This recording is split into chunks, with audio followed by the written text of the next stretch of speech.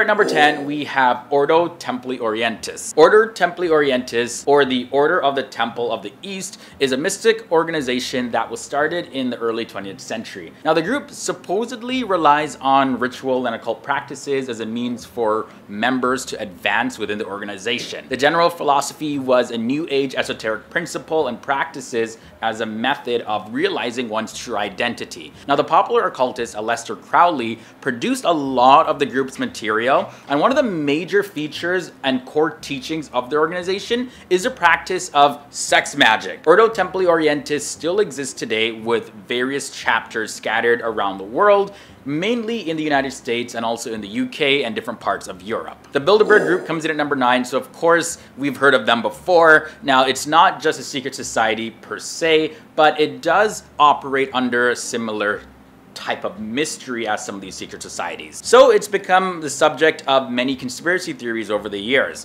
Now, the group was started back in the year 1954, and since then it has convened every single year as an invitation-only conference of various world leaders, as well as leaders in industries, as well as many people who are prominent in the media industry. The group was originally created to prevent anything that would cause another world war to ever happen again, and if it was to happen, they want to subside the effects of it.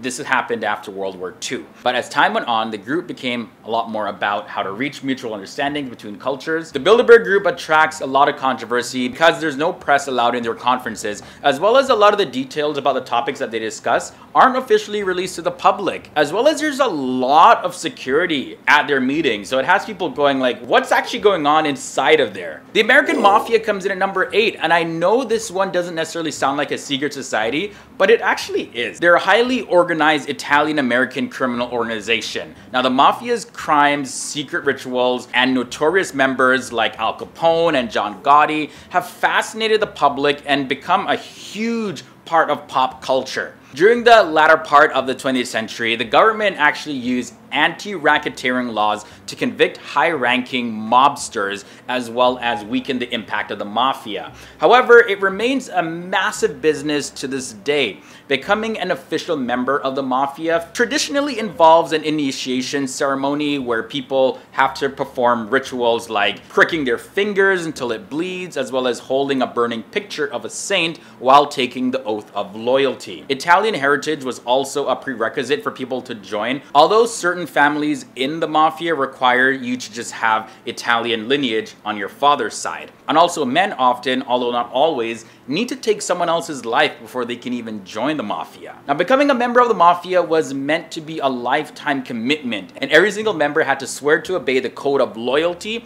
and silence, and they're expected to never assault any other member of the mafia, as well as you can't cheat with another member's girlfriend or wife. Number 7 is the Black Hand. Now, we've heard of this in pop culture as well, but the Black Hand was a secret society that was started in Serbia back in the year 1912. It formed as an offshoot of the Narodna Odbrana, which is a group that aimed to unite all of the Slavic people of Europe into one country. Now, their plan was to incite a war between Serbia and Austria, which would give them a chance to free their country and unite the different Slavic nations as one. And the Black Hand would be all but forgotten today if it wasn't for their involvement in 1914, where the group engineered the assassination of the Austrian Archduke Franz Ferdinand. The results of this were very catastrophic. Within days, Austria-Hungary declared war on Serbia, and after the allies of both of the countries joined the fight, the small dispute, they actually managed to escalate it into World War I. And the aftermath of World War I eventually led to World War II, then the Cold War. So of course, this makes the Black Hand one of the most influential forces of the 20th century. Moving on now to number 6, we have the Knights of the Golden Circle. Now, the Knights of the Golden Circle was a secret society that flourished in the United States during the American Civil War. In the beginning, they encouraged the annexation of Mexico and the West Indies, which they believed would help the dying slave trade to once again start flourishing. But once the Civil War started, the group switched its focus to support the newly Confederate government. And then their organization soon had thousands of followers in the northern states, and their secret society had an even bigger impacts. All right, so moving on now to the last 5 secret societies, we have the Thule Society coming in at number 5. The group started in Germany just after World War I, and it began as a kind of German heritage group that really started dabbling into the occult, but it quickly became an organization that pursued to forward the ideology of the Aryan race. And it took an outwardly racist approach towards Jews as well as other minorities. Now, the group had thousands of members and even had its own propaganda newspaper. So check this, back in the year 1919, members of the Thule Society formed a political organization called the German Workers' Party, and the young Adolf Hitler became a member, and he eventually took over that party, and it became known as the Nazi Party. And we all know what happened after that. Next up at number 4, we have the infamous Sons of Liberty. So the Sons of Liberty is the name of a group that existed in America prior to the Revolutionary War. Now, the group did not exist as a secret society in the traditional sense. However, it was made up of a smaller number of patriots from various colonies that united in the support of a common goal. Now, when this group had met, it was usually in Boston around an elm tree that has since become known as the Liberty Tree. Now, the group is known today for sparking up revolution among the colonists with protests of the Stamp Act. And by the way, the Stamp Act of 1965 was the first internal tax that was levied directly on American colonists by the British Parliament. Now, the Sons of Liberty in Boston were the most famous arm of the entire group. Probably the most famous event that they engineered was the Boston Tea Party in the year 1773, when the group dressed up as natives and they dumped shiploads of overtaxed tea into the Boston Harbor. The secret society at number 3 is Skull and Bones. Ivy League colleges are known for their many secret societies and student organizations and fraternities, and of course there's Yale's Skull and Bones. They're probably the most well known.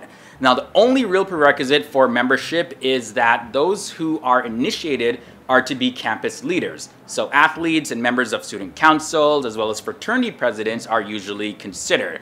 Apparently, the United States presidents, as well as senators and Supreme Court justices, have been members of Skull and Bones. So not all of them, just like a lot of them have been. The club also is very well funded because an organization called the Russell Trust Association actually funds it. Now, the Skull and Bones membership is no longer kept secret, but their practices still are. They meet twice a week, but what happens in the meetings are complete secret. The group is known for allegedly forcing new members to share their intimate stories. They also assign nicknames to every single member. We're getting to the bottom of this list, and next up at number 2, we have the Freemasons. Now, although they're less influential and secretive today as they once were, the Freemasons remain one of the most famous organizations in the entire world, with memberships estimated to be around 5 million globally. Now, the group was officially founded in the year 1717, but documents relating to their existence date back to even as early as 1300s. They were originally created to be a brotherhood where their members would share certain philosophic ideas as well as share their beliefs about a supreme being. The Freemasons strongly promote moral living, and many of the chapters are heavily involved in charity work as well as community work. Now, conspiracy theorists have brought to light that they supposedly are involved in evil occult practices.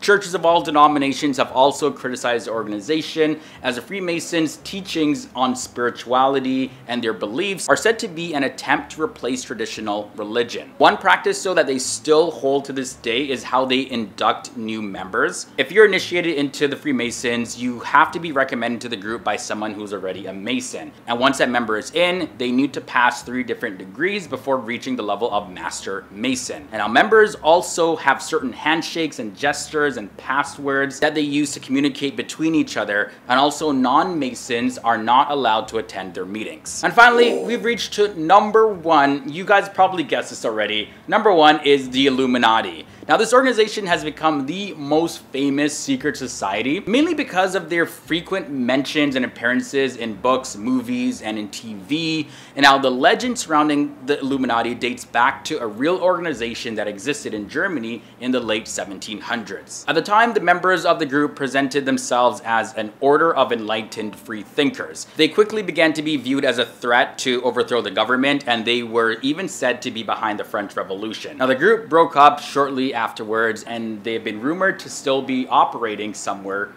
but in the shadows. Thanks to appearing in pop culture so much, the Illuminati has continued to be a topic of fear for many people to this day. It's believed that the group has survived and now directs the politics and industry of the world to a large extent. First up, the Illuminati is a name given to several groups, both real as well as fictitious groups. Now, historically, the name usually refers to the Bavarian Illuminati, and that's what we're going to be talking about the most in this episode.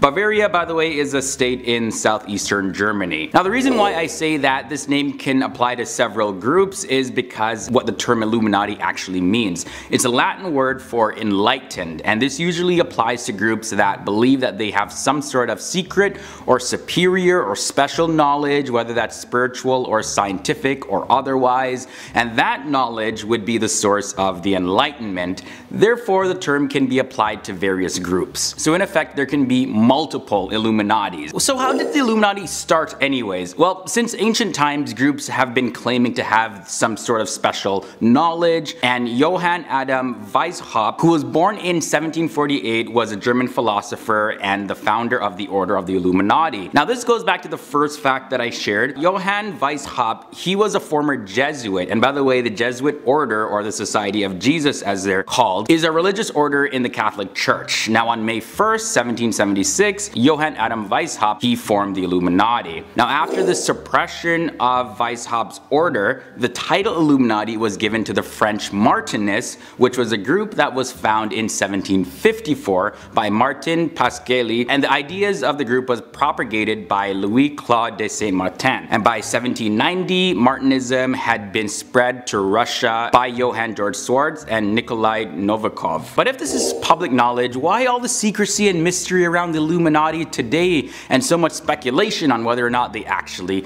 exist? Well, the Illuminati is a secret organization today because it was actually outlawed. So in June of 1784, Bavarian ruler Karl Theodor, he banned all secret societies, and the government started to uncover various members of the Illuminati, which caused Johann Weishaupt to go into hiding. So although it originated over in Germany during the Enlightenment period, as it's called, conservative politicians feared that the concept of organizations like the Illuminati would uprise against the government. But when you have such a solid network established, of course you want it to continue, right? And a handful of later organizations claimed to be descendants from the original Illuminati, but it's believed that the original Bavarian Illuminati may have morphed and evolved into smaller groups since then, taking on various forms which allows them to operate in secrecy, since no one can point to one specific organization and say, oh, you are the Illuminati. Then again, these groups could just be all copycat groups, or does the original Illuminati live on? There's also a secret lingo, and this language is used through pictures, through the media, as well as even structures of buildings that the Illuminati as well as other groups use. One of these images is on the American $1 bill. This is what you'll see. The pyramid with a capstone at the top in the form of an all-seeing eye, and this stems back to the Eye of Osiris and the Eye of Ra in ancient Egypt.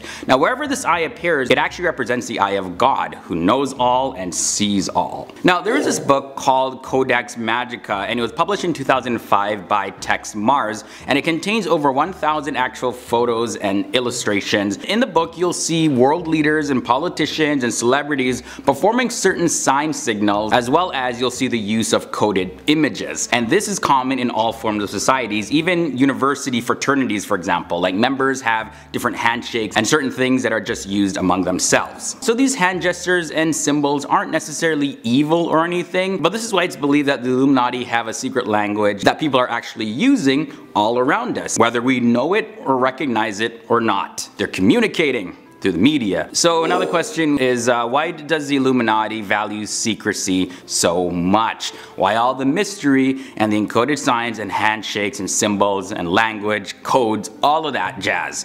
Well, the answer is simple. You take any prominent organization, right? Which one of those ever reveals their trademark secrets and internal systems of operation? None. Or else people would copy them or find out things that the organization wants to keep secret and doesn't want the public to know. So same thing applies applies into the Illuminati, you'd use it to your advantage, really. Now, when it comes to politics, specifically American politics, some report that the Illuminati operates as a prominent figure in the United States government. This is because the Illuminati was founded on May 1st, 1776, and the Declaration of Independence of the United States was approved on July 4th, 1776, just 2 months later. Some say this is totally not a coincidence. Now, probably the biggest belief in society right now about the Illuminati is that they are in various forms propagating certain messages to the masses through the media and the use of celebrities, musicians, actors, you name it. And so many celebrities and other popular figures are believed to actually be members of the Illuminati.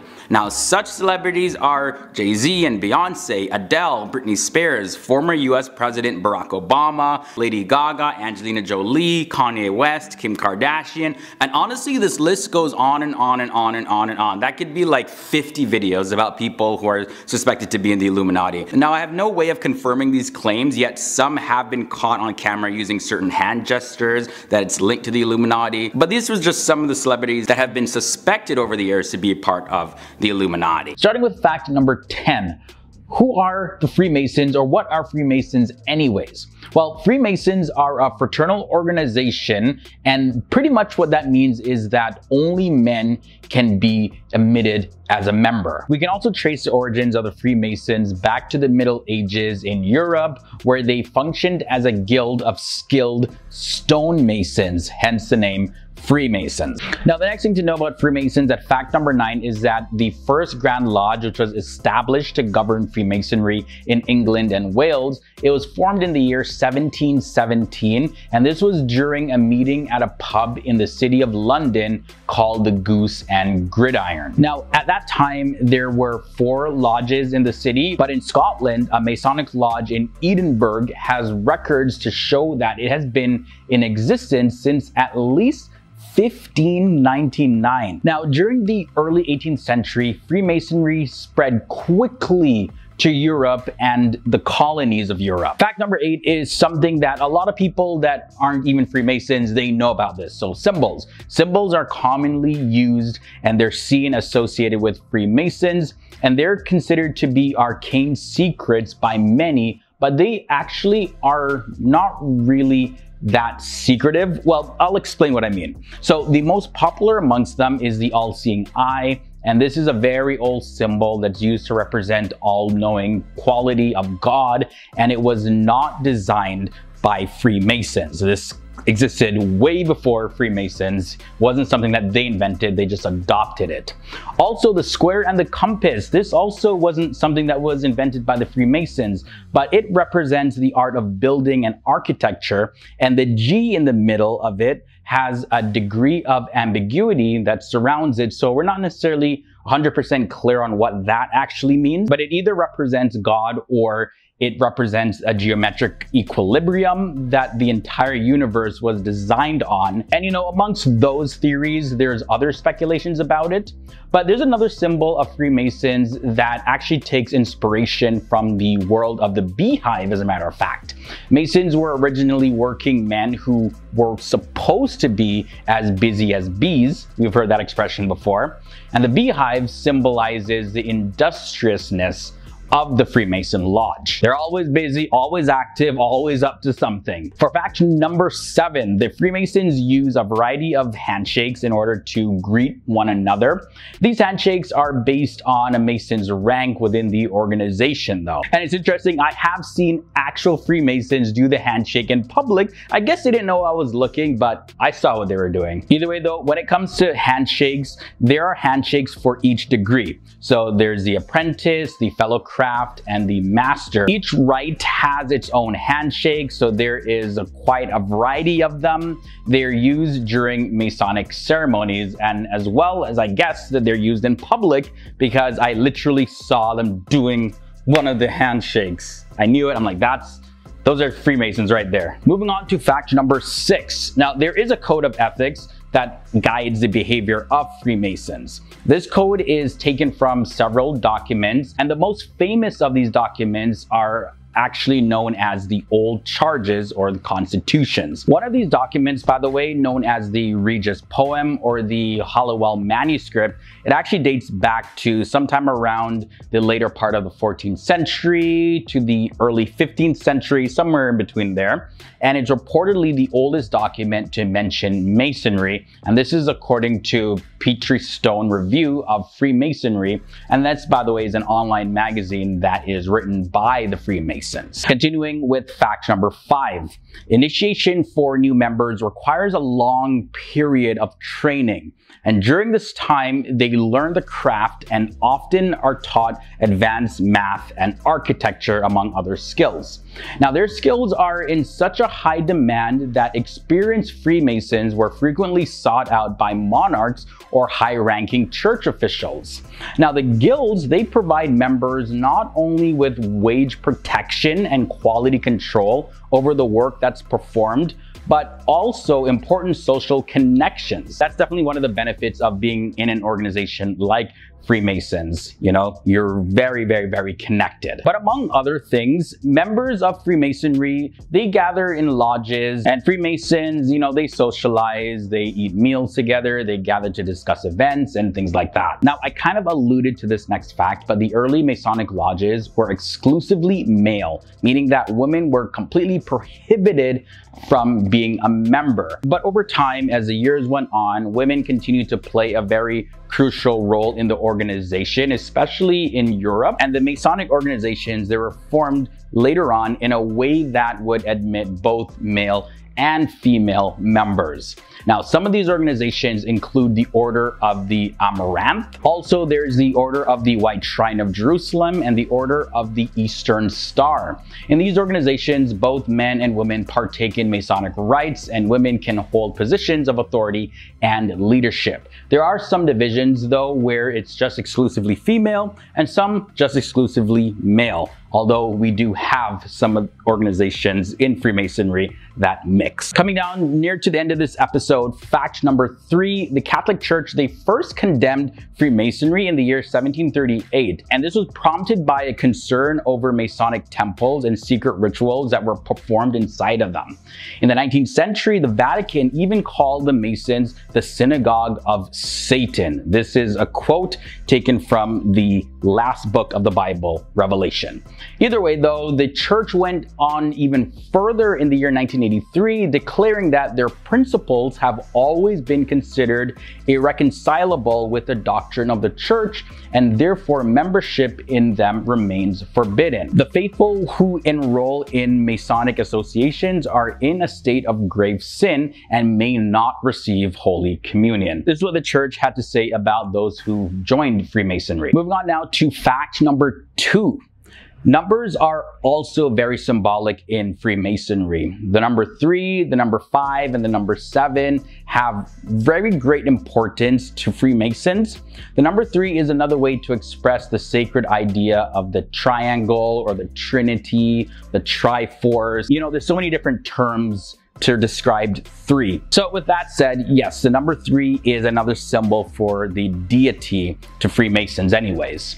Now, the number 5 is representative of the 5 human senses, the 5 points of fellowship, and the 5-pointed star, and also geometry, which is called the 5th science. Now, Pythagoreans, they consider the number 5 a mystical number because it is the union of the first even number and the first odd number, symbolizing mixed conditions of order and disorder, happiness and misfortune, as well as life and death. Now, the last fact I want to end off with is actually taking a look at some Masons. Who are some people among us that have lived on this planet that were part of the Freemasons? Well, some famous Freemasons can be found throughout history, as a matter of fact, like George Washington was a Master Mason. There's also Benjamin Franklin, and he was a founding member of the first Masonic Lodge in America. Also, President Franklin D. Roosevelt and Gerald Ford were Masons. And then there was Prime Minister of Great Britain, Winston Churchill. Also, the famous composer Mozart was a Mason. Then there is Steve Wozniak, who is the co-founder of Apple. Also, Henry Ford, you know, his name lives on with the Ford cars. He was a Mason. John Wayne, as well as astronaut Buzz Aldrin. are also Masons. And guys, that is not an exhaustive list. This is just all I wanted to list in the episode, but there's many, many, many more that I could list. At number 10, we have Baphomet. Now, the image of Baphomet was originally created back in 1854 by the occultist Eliphas Levi for his book Dogmas and Rituals of High Magic. But even before this depiction, Baphomet was a deity that the Knights Templar were accused of worshipping, and then it was incorporated into the occult and mystical traditions. Now, the name Baphomet appeared in the trial transcripts for the Inquisition of the Knights Templar starting back as early as 1307, and the symbol reflects a number of principles that are considered to be fundamental to occultists, and it was influenced by Kabbalah, Hermeticism, alchemy, as well as other beliefs. Now, Baphomet as a goat face in an inverted pentagram is also a very popular occult symbol. Number 9, we have the Tetragrammaton. Now, you wouldn't really think that this next one would have anything to do with the occult, but it actually does.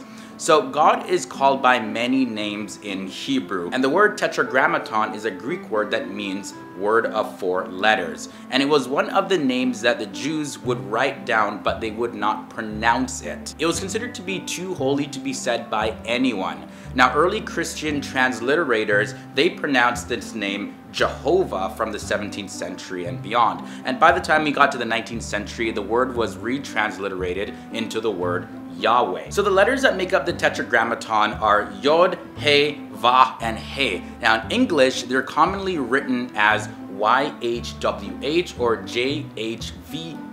It's called the J and the Y, as well as the V and the W, can be translated into the same pronunciation. Now, occultists based in Judeo-Christian mythology consider the Hebrew names of God such as Adonai and Elohim to hold a lot of power in them, but none of them hold as much power as the Tetragrammaton. And in the occult, God is most commonly represented by the Tetragrammaton. And even occultists believe that, yeah, you do not say this word. There's so much power in it, and people don't even understand the power that is in that word. Even Aleister Crowley was like, yeah, this word is very powerful. But now, moving on to number 8, we have the Rosy Cross. The Rosy Cross is often associated with a number of different schools of thought, including the Golden Dawn, the Thelema, the OTO, as well as the Rosicrucians, also known as the Order of the Rose Cross. Now, each of these groups have a different type of interpretation of the symbol, and they use it in different ways, but this shouldn't be a surprise because magic, as well as occult and esoteric symbols, are often used to communicate different ideas that you can't really express just in speech. There's often a whole world when it comes to symbols. So every single group, of course, is going to have a different perspective. Now, a pentagram is displayed at the end of each arm of the cross, and now each of these pentagrams bears a symbol of 5 elements. There's a wheel for spirit, there's a bird's head that symbolizes air, the zodiac sign for Leo, which is a fire sign, and the zodiac symbol for Taurus, which is an earth sign, and then there's a zodiac symbol for Aquarius, which is a water sign. This next one probably doesn't come as a surprise to many of you, but the pyramid is here. Now, the pyramid is a key symbol in Freemasonry and reported to be a symbol used by the Illuminati. And this is especially when it's depicted with a separated capstone. So in certain occult circles, the all-seeing eye is thought to refer to a great divide among the people. Now, each level or step of the pyramid represents a socioeconomic class, and the capstone with the eye represents the most elite and their elevated status among the rest of humankind. The Tree of Life is also a very popular occult symbol. It's also called Etz Chaim in Hebrew, and it's a common visual depiction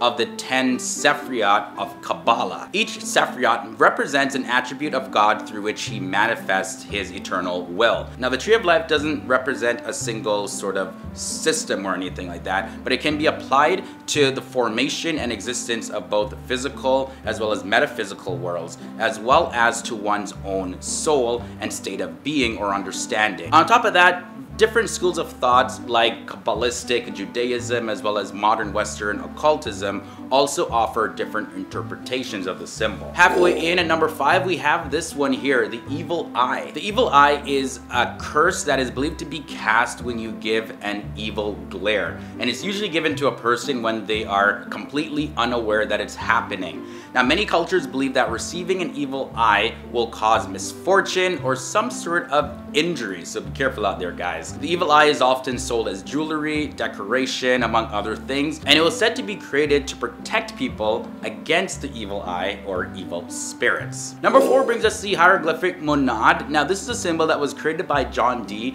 and described in Monas Hieroglyphica, or the hieroglyphic monad, back in the year 1564. Now, this symbol is intended to represent the reality of the monad, which is a singular entity from which all material things are said to come from.